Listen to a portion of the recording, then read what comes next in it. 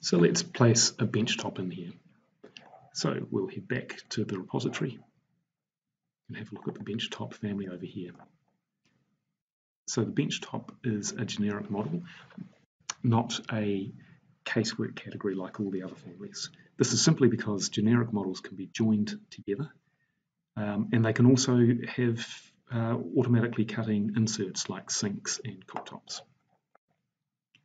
So we'll copy that to the clipboard, go back to our kitchen plan and paste it in.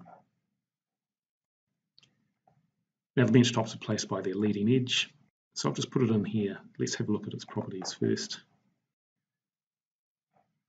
It is 900 high, 600 deep and 40 mils thick, which is just perfect.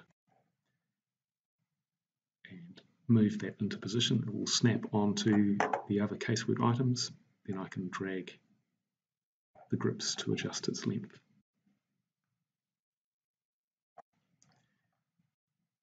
Now all the casework families have identifiers on their left and the right side, or, well, we've called them side 1 and side 2 because if you flip them over, left and right doesn't make sense. So in the properties here, I can see for side 2, I want a return angle, we want a 45-degree mitre on there. Now I just need to place another one down the other side of the bench. So right click, create similar, rotate that round,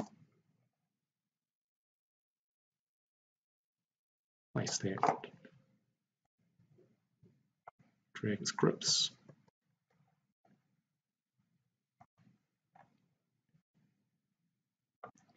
and adjust the mitres, 45 on the other end and 0 there.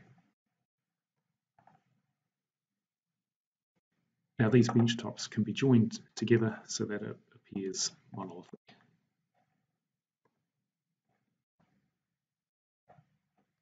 There's our benchtop.